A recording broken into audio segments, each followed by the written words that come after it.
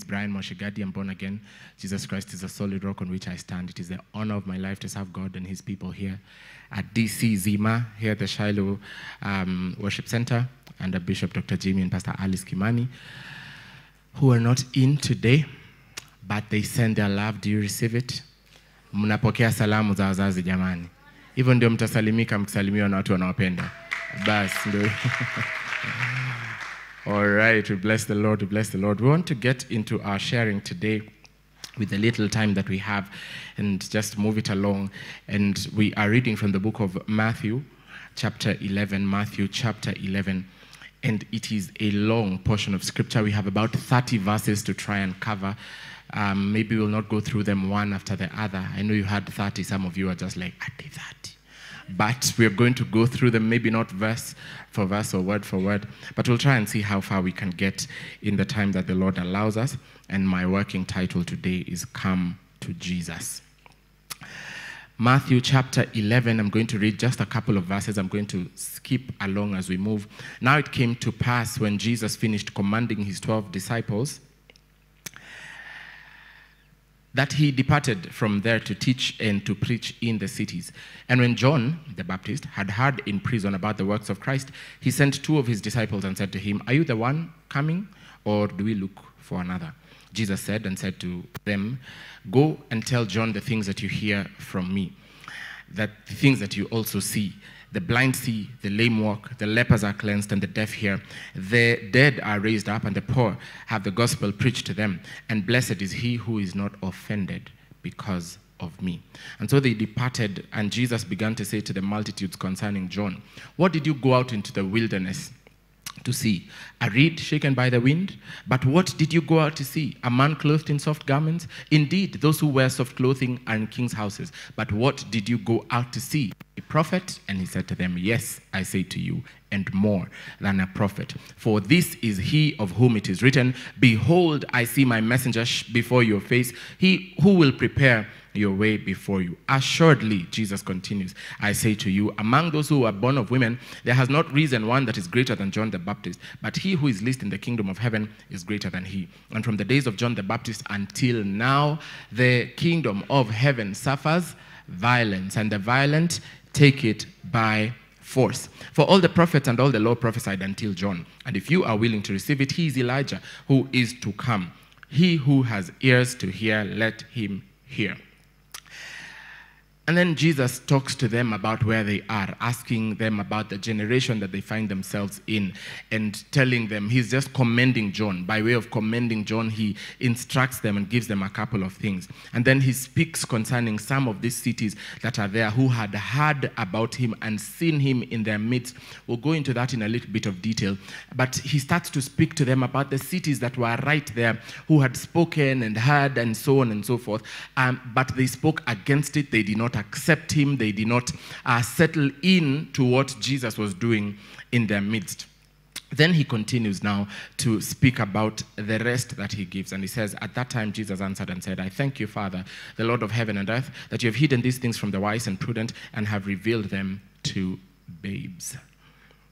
Even so, Father, for so it seemed good in your sight. All things have been delivered to me by my Father, and no one knows the Son except the Father." Then in 28, he says to them, "Come to me, all you who labor and are heavy laden, and I will give you rest. Take my yoke upon me and learn from me. Take my yoke upon you and learn from me, for I am gentle and lowly in heart, and you will find rest for your souls. For my yoke is easy, and my burden is light."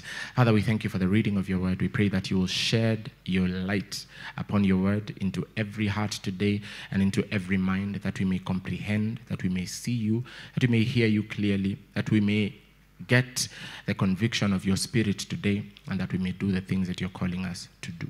Because we pray these things in Jesus' name. In Jesus' name. Amen. Like we said, that is 30 verses that we are going to try and get into, that are speaking about really the same thing, but we are trying to go and get into all of them. So by this time, as is always our custom to do, to just get a little bit of what is happening. Jesus has already come into the earth. These things he's doing in his earthly ministry. By this time, he's already come and he's already been baptized. I think in Matthew chapter 4, before there, he's already been baptized. He's done a lot of things. There have been signs and miracles and wonders. Jesus has been doing the things that he came to do. You can find what Jesus came to do in Luke chapter 4 and 18, which is really our anchor verse for Deliverance Church all around. Okay? They're saying that the Spirit of the Lord is upon me, for he has anointed me too, and Jesus lists out the things he came to do. Bwana Yesu asifiwe. If you are lost, because this is the youth service, ukisikia umepotea mahali, ukiinua mkono, tutarudi nyuma. Sawa sawa, tunataka kusonga pamoja. All right, so by this time, he's done all these things. By this time, John the Baptist has been put in prison. Okay, we read there in verse 2. It says, and when John had heard in prison about the works of Christ, he sent some of his disciples. Now, something that we find here, John was the cousin of Jesus Christ. If we go back to the time that the birth of Jesus Christ is announced, before that, there's a woman who had already been told about the birth of Jesus Christ. Not the birth of Jesus, about the birth of her own child. Mama John. Alikuwa anaitwa nani? Elizabeth. So Elizabeth and her husband, Baba John, was called? That's right, Zachariah. So Elizabeth and Zachariah were devout. They were old. They did not have a child, okay? Elizabeth was barren. John was old. Both of them were old. And Elizabeth was barren. So there were hardly any chances of them getting a child. Okay, so they waited upon God. They had waited upon God. Elizabeth was coming from a priestly lineage. Her husband was a priest himself. And so they had waited and, no, it was no longer coming. So they started to just trust God for the redemption of Israel. All of Israel, by the way, by this point, are waiting for the redemption of Israel. They are waiting that the Lord is going to come, that God is going to do what he had promised to do, to come and liberate them. Bwana Yesu asifiwe. So they are waiting on the Lord for him to do something. So the story goes that the Lord, through his angel, appears to her husband when he's inside there doing the thing that they were supposed to be doing. The Lord appears to her husband. The husband doubts. He no longer can speak. He comes out, has to sign to his wife, you and me tonight, going down. We're going to get a child. Signs to the woman and lets her know that God has spoken and said something that needs to happen. Okay. So Elizabeth gets pregnant because God had promised, and she goes away by herself for 5 months, just recounting the goodness of the Lord, okay? So while she's out there, the angel appears to Mary and says to Mary that because these things I'm telling you are difficult, so Mary had not had, Mary was betrothed, so engaged really. Mary was engaged to her man whose name was Joseph, that's right. So she was engaged to Joseph, but they were not doing the deed. You know how it's supposed to be done? Oh, this is the youth service. We have to say these things. So they were not doing the deed. They were staying pure because it was supposed to be that way, and it still is supposed to be that way, okay? Just because they were engaged doesn't mean that they had now been given a license to do that thing until they were finally married. This thing is not for people who are not married. Sema amen. Sema amen ya nguvu. Wonderful. So they were not doing the deed, but the angel appeared to Mary and said to her, you're going to get a child. And, you're blessed are you among all women. And it was confusing because, great, it's so nice to be picked out, handpicked by God to carry God. But also, there's the community, there's the villagers, there's the people who will say, ati she was a virgin girl. Virgin saa ngapi na hiyo? Anataka kutuambia ni nini hiyo ni tumor? Siyo ni mimba amebeba. Anataka kutuambia. So, that was what was happening. So the angel appears to Mary and says to her, Cheki, your relative Elizabeth is also out there nursing some great impossible things that God has now made possible in her life. So Mary decides, I'm going to go in the company of those who God is doing great things to. And so she goes out to the hill country and visits her. When Mary meets Elizabeth, the baby in Elizabeth's womb leaps for joy. Elizabeth immediately knows this one is carrying my Lord. Who am I? The Lord has favored me this way. Now a second time, that on top of being pregnant in my old age, now I would also greet the mother of my Lord. Oh, what a wonderful time it is. So that just to explain that these two people were related. Okay, so John na Jesus. Now, they were around peers. Their age difference is about 5-6 months, if you read it right there. About 5-6 months, okay? So they were peers. Sawa. So he needed to be a peer. He needed to come there. We'll not talk about that right now. But God needed that the birth of John the Baptist was delayed so that it can really coincide with the coming of Jesus Christ. Because somebody needed to be there, to be a forerunner, to go out and prepare the way of the Lord. Are there some delays happening in your life? Consider that it may be that the Lord is allowing them, the delays to come, just so that they can coincide with something else, because God sees the grand picture of things. When you're thinking here, now, immediately, I want it by right now, by fire, by force, God is saying, I know that, but I know you need it in a time when I also need it to come together with something else. So if you're in the house and you're battling with delay, consider that the Lord is there behind the scenes, just holding things until the right time. Just until the right time. If you watch National Geographic, by this time they should already be giving us endorsements because we mentioned them a lot. If you watch National Geographic, you find when you're looking at animals who are lions who are hunting, what they do, they lie in wait. They lie in wait. They are waiting for the two gazelles to go. You're wondering, if it were you, if you were the lion, if the lion was running on your software, you would pounce on the first gazelle that appears. The first zebra that crosses, you're just like, ha, kabla ipote, nyama. But they're passing in droves. But the lion is not like you. Blessed be God. If it were like us, they would be hungry, dead, all of them. But the lion is lying in wait, just waiting for the right time. Any time too early, and you scare the rest of them, and you miss this one. Any time too late, and all of them have passed. So you wait, you just lie in wait. When the time is right, sometimes you look at it, you're wondering, what is it doing? It's going to miss its lunch. It's going to miss. Just pounce. They're just about to pass. They're just about to pass. Sometimes they even stand. The gazelles are standing, or the zebras are standing, and they look around. They're wondering, I smell lion around, but I can't see it.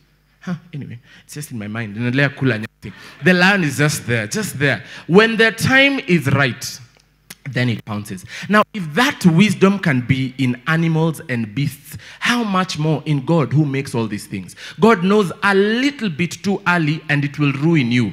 A little bit too late and that will be distraction. So at the right time, the Bible will remind us, when the time is right, I, the Lord, would do what? Would make it happen. If you're waiting on the Lord, tell your neighbor, wait some more. You got to hang in there. So anyway, the relative of Jesus, John the Baptist, has already come and he's baptized Jesus. He's been the forerunner. John the Baptist knows that this is the Messiah. And Jesus knows that he is the Messiah, because at the baptism in Matthew 4 or Luke 4, you will find that there is a dove which ascends and there opens heaven and we hear a voice from God. The voice is saying what? We have to preach together. This is my beloved son, my son who I love, and in him I am well pleased. Okay, so the heavens open. So Jesus is affirmed right there by God. So Jesus has no doubt that he is the Messiah. John has no doubt before that Jesus is the Messiah. But something interesting happens when John has been thrown in prison. Maybe we might need to ask ourselves why John was thrown in prison. Let me give you an answer to why John was thrown in prison. Now, the king around that time is Herod. Herod Antipas of Galilee pays a visit to his brother in Rome. During that visit, this man comes and seduces his brother's wife. I know. Scandalous. Comes and seduces his brother's wife. He comes home again, he dismisses his own wife, and then he marries his sister-in-law, whom he had lured away from her husband. Such drama in the scriptures. So when amefukuza mke wake, amekuja amechukua mke wa ndugu yake, amemleta kwa nyumba. Now when John the Baptist heard about these things, he publicly and sternly rebuked Herod. Now in those days it was not safe, just like even in this day it is not safe. You can't just go out and start speaking against the kings. Forget about now in this country where we are living in, where we have so much freedom. You can just make memes about the president. I mean, you just There are places where you cannot speak against the leader. There are places where you cannot speak against the king. In those days was even worse. They could not afford to speak against the king. But John, because he knew this is wrong, this is sin, this is atrocious, he speaks loudly and publicly against the king. He says, what you are doing is not a good thing. Herod becomes angry, and because him and the wife, what was her name? Was her name Philippa or something like that? him and the wife are very petty people. They decide to throw John into prison. So that's how John is in prison, okay? So that's just a little bit of the background. So he's in prison. He's been in prison for a minute by this time. And Herod would have killed him only that he was afraid about the crowds. You know, people loved him. People considered him a prophet. So coming close to him was bad. But if you go to the book of Matthew chapter 14, which we'll not go into right now, you'll find that he found a way around it. He asked for because he allowed the daughter to ask for the head of the king. It's a long story. Matthew chapter 14, I commend it to you to just read it in your own free time. It's interesting. Matthew chapter 14 from verse 3 to 12. You can find it in there. So John has been in prison for a minute. So he asks the question, he sent two of his disciples asking, are you the one who is coming, or should we wait for another? Now, it is highly likely that John, while he's inside there, is wondering, if you truly are the one. Remember, we had said John had already believed, had already commended Jesus as the Messiah. But while he's in prison in the bit of difficulty, sometimes some doubt begins to creep in. You start to wonder, if he truly is the one, shouldn't he have come to rescue me by now? You know, we are waiting for the Messiah, the one who is coming to rescue Israel. He should come in with force, with pomp, and with glamour. He should just be breaking down prison doors, just coming into the prison and saying, ha, release my prophets.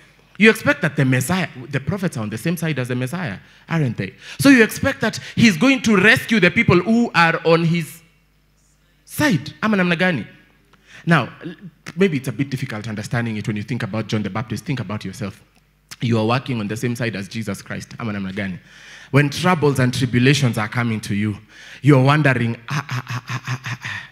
Jesus needs to just break down the heavens and come and just do something dramatic. Show all these people that I am his servant. Show all these people who are speaking against me, their hands should just wither. When people are pointing at you and saying, Nikale, Nikale, their hands just remain like that forever. That would be nice for us, Indio. We'd just be like, yeah, iwe funzo kwenu na wengine kama. We want it to be like the story of Moses when Akina Miriam are speaking against Moses. And what happens? Miriam just turns white and leprous. And we want the Lord to do those things. You're like, yeah, I'm serving on the same side as the Lord. So, iwe funzo. Now we may be laughing, but you and I both know that that's a lot of how we are as Christians. When we come into Christianity, we do it because we have the mentality for what's in it for me. I should never go through difficulty. I should just be, he should be at my beck and call. The Messiah, the one who is mighty and strong. When I just say, come, he comes. When you ring the bell, he's there. Yes, Zaya, what shall I do to you? That's what we expect of the Lord. When trials and troubles and tribulations are coming. So sometimes John the Baptist may have gotten it a bit confused. You're wondering, we're on the same side. Just come and bust me up, bro. Like, you're my cousin. Like, a lot of us, like John, sometimes we get confused when we're going through the challenge, when we're going through the fire. We're wondering, why is he not coming? Akuje tu awaonyeshe. When I was in high school, in Form 1, I had just given my life to Christ, so I was a new believer, full of the fire of the Holy Spirit. In fact, just about 2 weekends before that, I had been filled with the Holy Spirit with the evidence of speaking in other tongues. And let me tell you, buddy, it was something new. I would go into the power room, and with the excitement of speaking in a new language, I would just be like, sheke say, sheke de. You know, when you're learning to speak in tongues, sometimes you only have 2 syllables, sheda, sheda, sheda, sheda, sheda, and you're just there. I remember Apostle Juma one time mentioning and saying, the thing about the language of the Spirit is that it's a language. The language is supposed to grow. Like a child learns a language and they just say ba, ma, ma. Then the child, as they are growing, they begin to learn more vocabularies. They begin to know more things. So they begin to make sentences. Then they become phrases. Then they become like whole paragraphs. Then it becomes communication. And after some time, the language begins to morph. Ile shenge ya 1940 yenye watu walikuwa wanaita viatu njuta, saizi si ndio yenye inatumiwa, si ndio? Imeendelea kumorph. The language of people. It's the same about the language of the Spirit. When you're starting, you're just like bo, bo, bo, bo, bo, bo, bo, bo, bo, bo. But if it is truly the language of the Spirit and you're communicating and speaking mysteries to God, the more you do it, the more you grow in it. It's supposed to be a morphing language. Unajipata now you can pray for an hour and another in the language of the Spirit. And you're not just repeating one thing. It becomes a whole dynamic language. What joys are there to be realized in the flow of the Holy Spirit? So I recommend it to you. Pray in the Holy Spirit. All right, so as I was praying in the Holy Spirit in the power room, I was just like, I was on fire. Boy, I was untouchable. I love the Lord Jesus with all my heart. In those days, those prayers you're making, God, if there's anything in my heart that may make me miss you today, kill it, remove it completely. Even if it is my friends, even if it is my family, take them away. I just want to be yours. I don't know what happened to those prayers. You guys are judging me, but we see you where you are. Anyway, I remember this one time in high school, some of our captains, when I was in Form 1, that rule changed, but some of our captains, the higher up prefects used to have the ability to punish students. Yeah? Some of you who went to school around my time or older know that that is true. Younger, don't worry, guys. We suffered so that you don't have to suffer. So, the dining hall captain at that time, he was Muslim. He came around and I don't know what was happening. The dining hall needed to be rearranged and he found people who were slacking. I had already carried, everybody was allocated to carry a table each. So you can't carry a table by yourself. So unasikizana na mtu mnapeleka yake, alafu mnakuja mnapeleka yako. So I had already carried my own allotment of table. So I was just hanging around there. Oh, it was entertainment or something. I don't remember, something like that. Or the inauguration of Obama. I really don't remember. It was something we needed to watch. So I'd already done my part. So as I'm walking around with my plate, the captain comes in, the dining hall captain, and he's so angry. He's saying, Mono, why are you walking around like that? Before I could open my mouth, I was slapped. I was slapped heavy. Many are the afflictions of the righteous. I was slapped so hard, I thought to myself, hey. When he's saying, you're just sitting around, my anger was that I have done what I was supposed to do. I have performed all righteousness, yet I am still being punished like the ones who are out there doing nothing. I have done nothing wrong and you're beating me. Me, a believer. Me, a servant of Jesus Christ. You, a Muslim, an unbeliever. Listen to me, buddy. I went into the power room, which was just adjacent there. And Rebecca Talaba, Zibuka, I speak death upon Moha in the name of Jesus Christ. And let me tell you, didn't I kill Moha? That was his actual real name. I don't know whether I hope he's alive. But at least I know by the time we were clearing high school, he still was. Some of these sermons are dangerous to preach. Are you guys going to stream that? Just cut. And anyway, I remember praying until I felt like I was turning blue out of loss of circulation of blood to my head. Man, I was praying hard. I was sweating bullets. My knees were hurting. But I was going to take it by force. Because since the days of John the Baptist, come on somebody, the kingdom of God suffereth violence. And the violent, I was taking it by force. But I was doing it wrongly. So because I was thinking, you don't touch me. A lot of us wear that chip on our shoulders because we are Christians. We go around thinking, you're driving in traffic just like ordinary human beings, and then mtu anakuingia vibaya. And you're in the right lane. What do? My fellow drivers in the house? They're just like, I'm going to release the holy horns on you.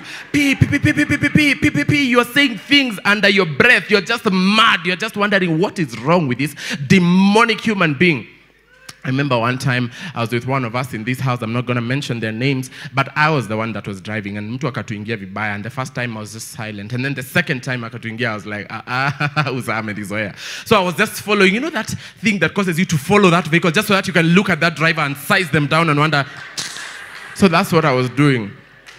Just before we passed them, as I was behind them, I saw the sticker, the year of the great catch. I knew this is my fellow Deliverance Church brother. And I had hooted a good one, my friends. So because we were already speeding and I couldn't now not overtake him because it was either now overtake him or I hit him in the back. So as I was passing, as I looked down, I was like, Pastor. I was like, hello, brother, sister. So they thought that I was hooting because I was chasing them down to say hello.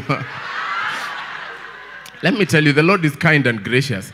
But many of us know we go around our lives as Christians with that chip on our shoulder. We expect the Lord to be... We say that the Lord is our master and we are his servants. But really in our hearts, it's the other way around. We expect the Lord to serve us. We expect the Lord, if you listen to our prayers, that's how it is. We are constantly sending God out on errands. We are not feeling the things that we are actually asking the Lord to do. Telling God, go to Moyale and visit those people. God, when you're done with Moyale, come down here and do this thing. God, because you can be in many places at the same time. While you're in Moyale, I want you to be in my mother's house, also doing this thing. And God also visit those people who are sick.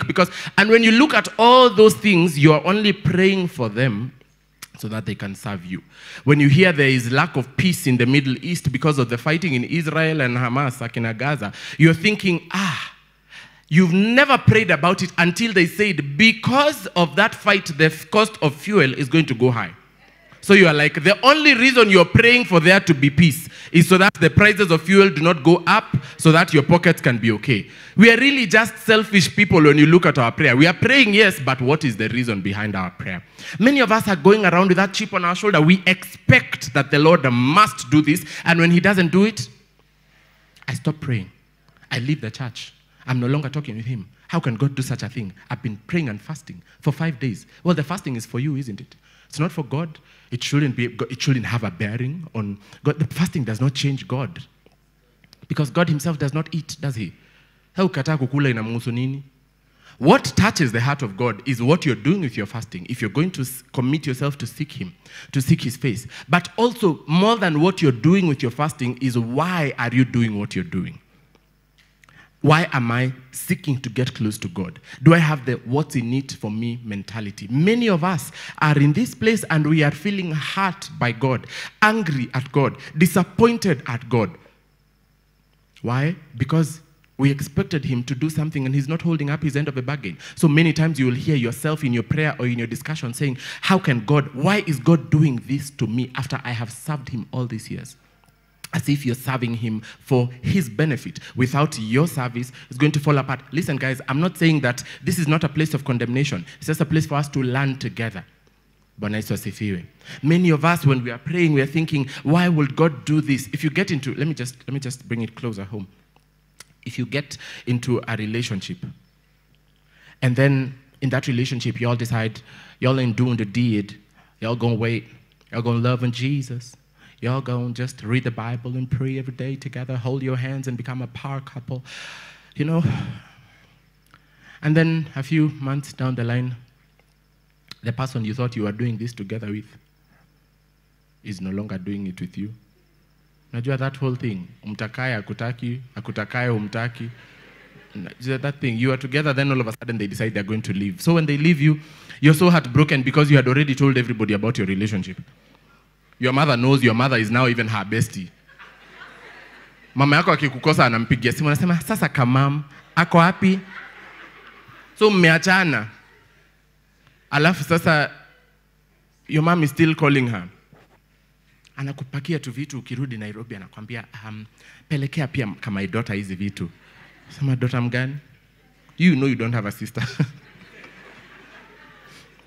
Anyway, kisha achana. And mmeachana because when you're seated down in your heart, in your pain, in your offense, you're asking yourself, why would the Lord do such a thing to me? After I have decided in my heart, we are not sleeping together. We are not doing anything that will compromise our walk in the Lord. Why would the Lord still do that to me? Why would he cause her to do such a thing to me? So what is the next decision? Like, if that is it, sawa. Sawa, ikamvile itakam sasa. Ukitoka huku nje, woe to the ladies that are outside here. Because you are a wounded lion that wears a chip on your shoulder. You are a believer that is wounded. Who has wounded you? God. Imagine that. What confusion that the enemy unleashes upon us.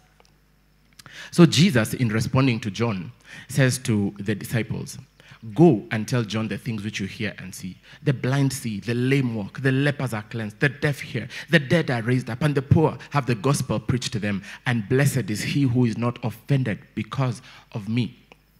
Now Jesus does not say to them, and then mwambie.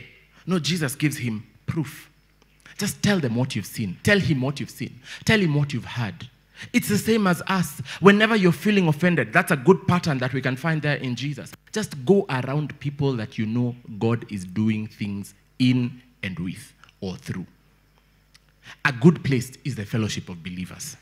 Bwana Yesu asifiwe. When you're feeling hurt and offended, especially when you're feeling hurt and offended by God, just go around believers. Sit around them. That is not the time for you to go by yourself. That is not the time for you to call your friends, dust off their contacts who you have never spoken to in how many years, and then now you're calling them. Now you're just like, hey, do you want to chill? They're wondering, kwani kanisa ilichomeka mbona? Why are you coming back to us? But that's not the time. That's not the time for you to decide now you're going to just hang around those friends. You used to just... Mulikuwa mnajua Kenya nasemea. Mulikuwa mnaiva na wao. Alafu ukaacha kuiva. Lakini sasa juu umekuwa hurt by God. And sometimes when we are saying hurt by God, it's even hurt by God through his people. It's your fellow brother or sister. It's your pastors. You're hurt by Pastor Bryan because of something I said when I was preaching. And you're offended because you thought I was talking about you. I mean...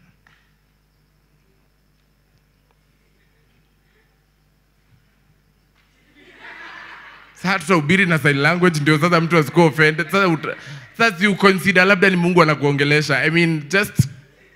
Anyway, if you're hurt, that's not the time for you to leave the fellowship. And all of a sudden, umezima simu, utaki kuongea na mtu. I don't want anything. Your friends are calling you. They're like, kwani uko hapi, ukuji fellow. And I'm like, no, siko available. Lakini uko na uko kwingine. That's not the time.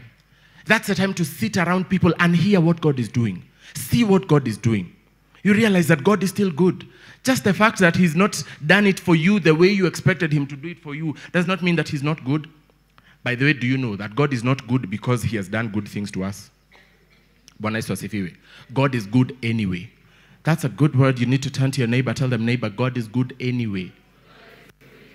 God's goodness does not depend on you. It does not depend on me. God is good anyway. He is good, period. So he speaks to him and goes to him and says, tell him what you have heard and what you have seen. And then he says in verse 6, and blessed is he who is not offended because of me. We can find those two things there. First, that blessed is he who is not offended. There's a friend of mine who tells us in their place of work, there's something they call the culture of the unoffendable heart. And that's a thing that every believer needs to carry within themselves. The culture of the unoffendable heart. You do not just be easily offended. When you are walking in a place, people are laughing, you're just offended. You're just like, wanacheka nini? Wananicheka. When you come into church, you see people raising their hands, you're just like, sawa wanainua mikono nini, anajifanya hapo nini? Hata namjua mahali alikuwa jana. Maybe that's the thing that's keeping them alive. Leave people alone. Let people lift their hands. Ona vinya analia, ona. Najifanya hapo analia. Kwani leave people. Why are you being offended? By the way, we were somewhere yesterday and we were being told, the moment you start to realize other people's joy in the Lord is offending you, that's when you realize you need the joy of the Lord yourself. When other people's relationship with the Lord is bothering you, sasa anajifanya hapo sasa anajipendekeza, ukianza kuona hivyo, wewe enda kwa Mungu, anguka kwa magoti, sema, "Oi, Mungu nisaidie, nipatie amani, nipatie furaha, nijaze Roho wako Mtakatifu, restore to me the joy of your salvation," because that's an easy proof that you have lost it. So blessed is the one who is not offended. But then again, blessed is the one who is not offended because of me. That when you hear God is not doing things in your life, when you see God is not doing things in your life, you don't carry offense. You can't be offended against God who owns all things, who runs all things, who sees all things. God has perspective above everyone else. As we can only see here, I have given in this youth service many times this example of an ant, siafu, sisimizi, ambaye ako hapa on this carpet when because of the size of its body. Inaitangwa aspect ratio. Ilikuwa inaitwa nini? Iyo kitu. Because it's there. All of this looks like the whole earth. Before it moves from that corner to that corner, what a tiring trek. Great trek. Because of what it is. It can only see here. Us, because we are towering above the ant, we can see this is the church. This is it. Then the person who may be in a helicopter above us can see everything, including the tent. You see those drone shots that they show us when they are showing us Shiloh at once, Shiloh what? They can see the whole of this expanse. They can see Zimmerman, including the main perspective increases. When you're seated higher and higher above, you're able to see. When they have all those cameras and those things, what are they called? Those things that... the satellites and those super drones, you're able to see everything. You see the way they lift off the earth, and you can see even the earth is like mviringo, and you can see the waters and the oceans, uko juu, and then you can see even planets, the galaxy. You see those images of the Milky Way galaxy, you're thinking, how did they take that photo? And then somebody tries to tell you, you are here. You're like, where? Now, God sits above all those things. The Bible will describe him, is it in Job, saying about he sits above the circle of the earth. God has perspective over all things. So while us, your whole life is about here, what I can see, just this. Your whole life is about the people in your life that you can see and that you know, just a few people. You get into a matatu and you see the matatu is a 33-seater. You are only by yourself, you know nobody else. Imagine those are 32 other people with lives that are different from yours. You know nothing about them. You know nothing about what they are dealing with. That alone should give you some bit of perspective. And now think there is a God who handles every single one of these people, including the other 7 or is it now 8 billion that are on the surface of the earth, and the people who came before them and the people who will come after them. He has woven them into this beautiful tapestry of life. God has the perspective. So blessed is he who is not offended because of me. Bwana Yesu asifiwe. Tell your neighbor, you can't be offended. So Jesus continues then to speak. After that, now Jesus begins to commend John the Baptist to the people, just to allay those fears, and starts to speak about this great man and what he's doing. He says to them, what did you go out in the wilderness to see? Commending John the Baptist. A reed that is shaken by the wind? A man clothed in soft garments? Because those who wear soft clothing are in king's houses. What did you go out to see? A prophet.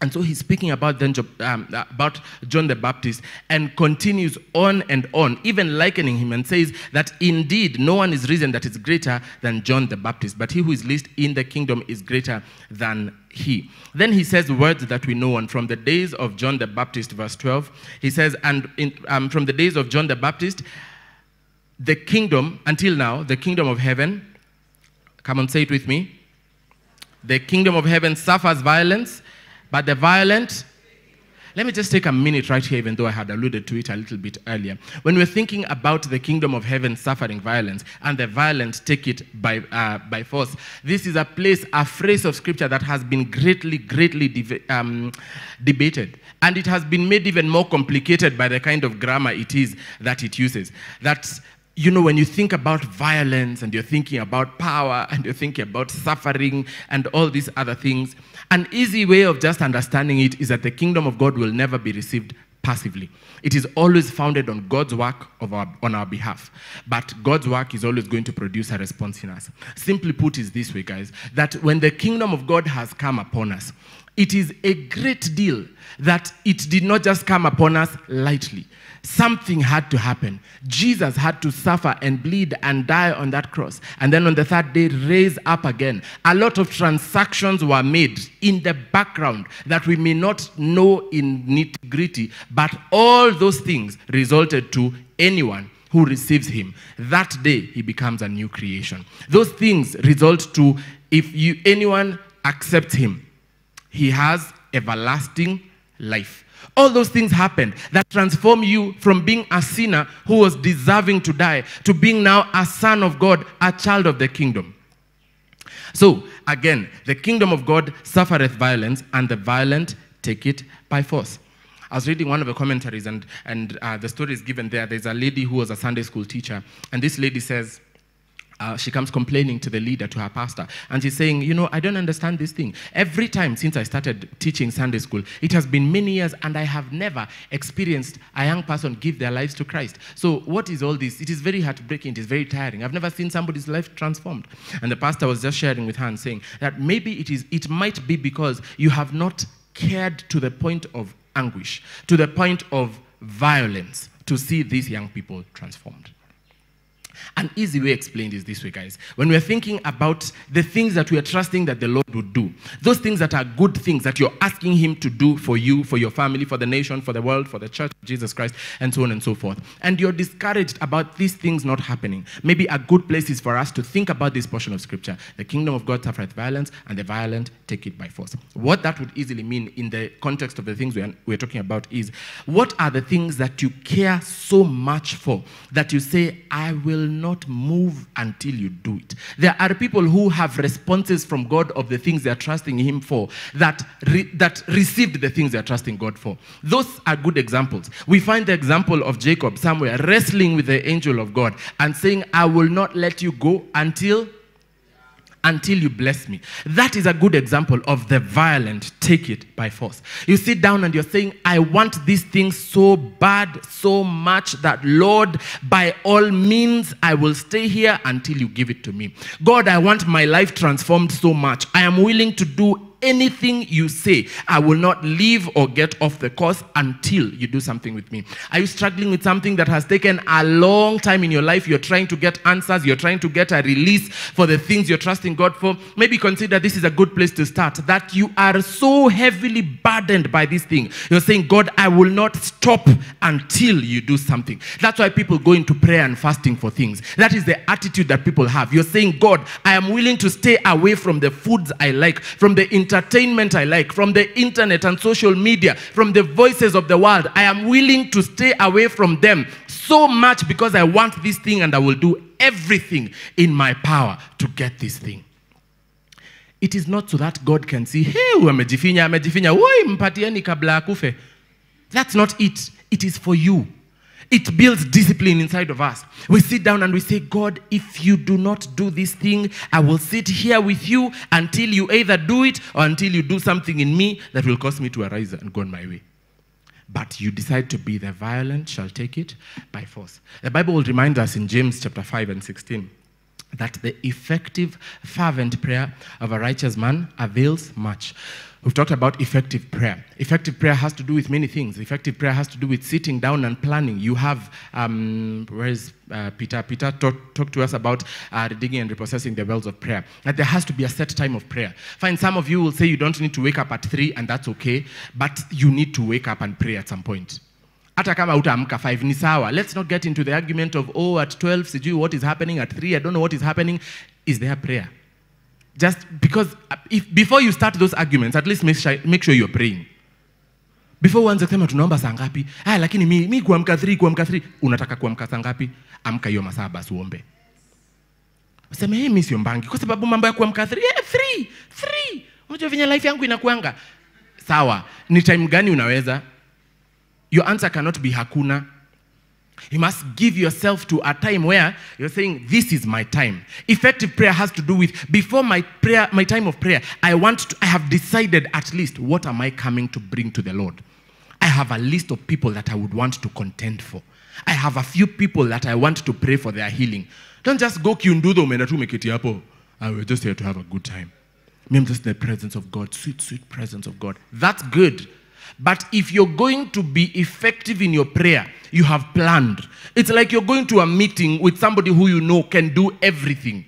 He has the power to accomplish all things. You're going to that meeting with them. Don't you prepare yourself? Have you seen yourself when you're going for an interview? This is a youth service. You guys know what I'm talking about. Umepanga mafolda yako. I tell you the truth. One time before I came into full-time ministry, I went to look for a job, and the offices were in Runda. And listen, I dressed up. I mean, every once in a while I try to dress up, but that day I dressed up. I put things together. I was ready. I had ironed my shirt twice, in the night and in the morning. I was like, ooh, you guys don't even know. I had a tie. I hardly wear ties, but I had a tie. This one was coincidental. I was going to give the example. Guys. Anyway, I had a tie, I prepared myself, I presented myself to the interview. What I had not gotten was the memo that people usually organize their things in folders. So I had my brown envelope. You guys know the brown envelope? The big A4 brown envelope, nimerusha madocument yoke, certificate uko ndani, nimerusha uko kila kitu. I had not received my certificate from graduating, so I had my transcripts, nimerusha uko ndani. Then I am walking inside there with the gait of, a working man, working class.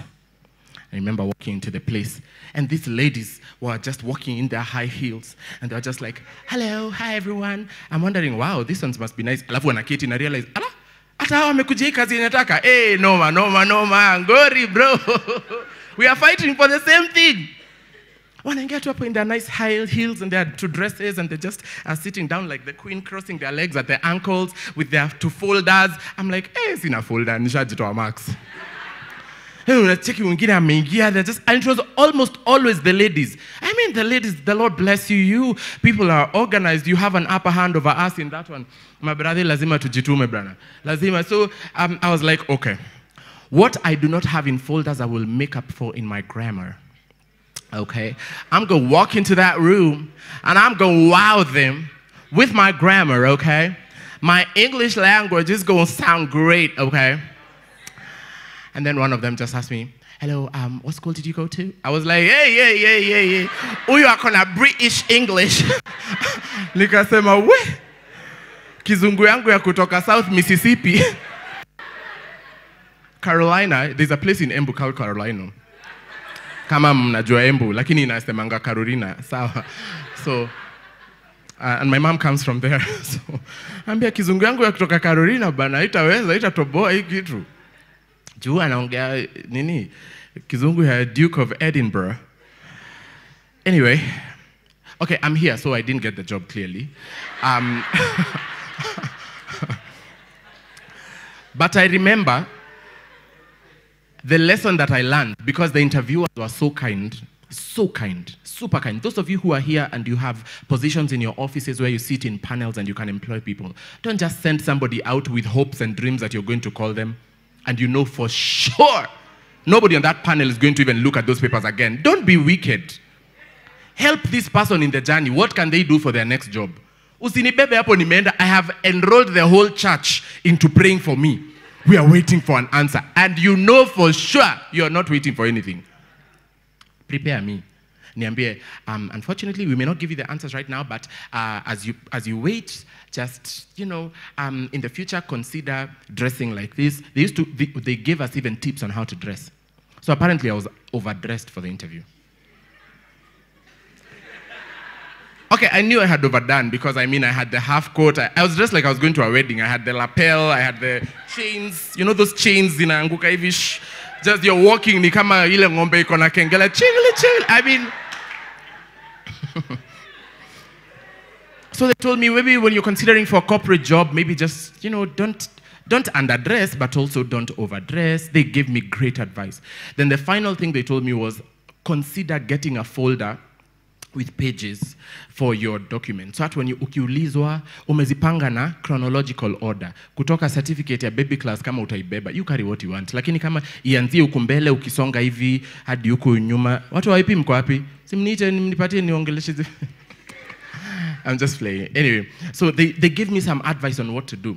And I realized the people, because they needed 2 people, the people who got it were both ladies. Walikuwa mejipanga, walikuwa na hizo vitu. They were very smart, they were very smartly dressed. They had their nice folders and whatever, and so on and so forth. When you're going to get a job, when you're going to meet with people who are important, you panga your thoughts. I remember many times when I am called into the office, hizi mambo ya kitambo, hii ni mambo ya recent, ongoing, current. Every time I'm called to the office by Bishop, every time I'm called to the office by Pastor Alice, especially by Pastor Alice. Pastor Alice is meticulous. You guys know Pastor Alice is meticulous. If you know, you know. Now, wengine akinod their heads. If she's calling you into a meeting, you go organized. Uko na kitabu, uko na nini. Many times she will tell you, open a fresh page. This idea is for a fresh page. So namwambia hii page haijaja, hii ni nusu. Hii kitabu itajaa haraka bana. It's like open a fresh page. So you go like, okay, fresh page. And then you start. You are writing. Unajipanga. If that is what we are willing to do when we are going to human beings, how much more when we are going to present our cases before the God who is able to do all things? You must be meticulous about your planning. The effective prayer looks like effectiveness. You plan for it. There is a set time. I have organized myself. I am not going to God just before I fall asleep. Just before I am falling asleep. Unajua zile simu unaongeanga nazo za usiku, hauko sure kama mlikata simu, kama tuliambiana good night, siko sure, umeamka tu asubuhi na days. Nilisema good night. Tusema unaangalia simu, hii simu ilisha saa ngapi? See, you can't go to God. That is not effective. Effective is that you know you're giving God your best time. That's why people recommend the morning. You're fresh.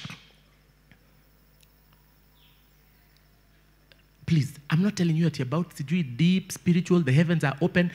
Eka hiyo kando. Nimesema before we get to things. Effectiveness ni kujipanga. Bwana asifiwe. You go to God when you're fresh, when your mind is crisp. Even when the Lord is speaking to you, you know, isi ugali, juu ugali iko digested tayari ya jana usiku. Saa hizi Mungu ananinenea. Hii unaenda kwa Mungu umechoka, umeshiba. Hata uwezi ukaketi vizuri in the place of prayer, umejiwekelea hivi. Hata, hapana, ambia jirani yako acha mayo ni maneno bana. Effective prayer looks like umeketi, umejipanga. You have prepared for it. Then it says the effective, fervent prayer of a righteous man. What does fervent mean? Fervent means hot. Fervent means heartfelt. I am feeling what I am asking God to do. That if God does not do that thing, I will feel the effects. And not just me. The kingdom will also feel the effects. Our problem is that many times we are asking God to care for things that we don't even care about. That means our prayer is just so. Even when you're telling somebody, oh, I'm going to pray for you. Oh, your mom is sick, I'm going to pray for you. You will never follow up on whether that mama got sick or got healed. You will never follow up on whether that mama is still in hospital. You will never follow. You don't care about it. You just say, oh, I'll pray for you because it is our Christian duty. Oh, I'll pray for you, I'll pray for you. That prayer is not fervent. It's not heartfelt. It's not hot. You know what the hot prayers are like? I want you to consider that time when you are feeling heartbroken and you just sat like this in the presence of God and you're like, where? The youth committee knows about the times we talk about making Aki-God prayers. You guys know Aki-God prayers? You sit in the presence of God and you're like, hey, Aki-God. Hey, Aki-God. Have you been character developed in this Nairobi? Or some of you don't know me. That day never come in Jesus' name. Some of us have been. Have you ever been left? Guys in the booth know what being left looks like. Unaachwa unasikia ni kama, how do I live without you? How can I breathe without you? There is no me without you. Ulikuwa umeshaambia watu wote hivyo, umepost social media, unajua kuna kuachwa na kuna kuachwa ya lazima uende uka clean social account yako. Juu zile picha mlikuwa bay, need a bay, wow. Unaenda una select kila kitu, ama I'm going in hibernation. You sit in the presence of God and you've seen those memes.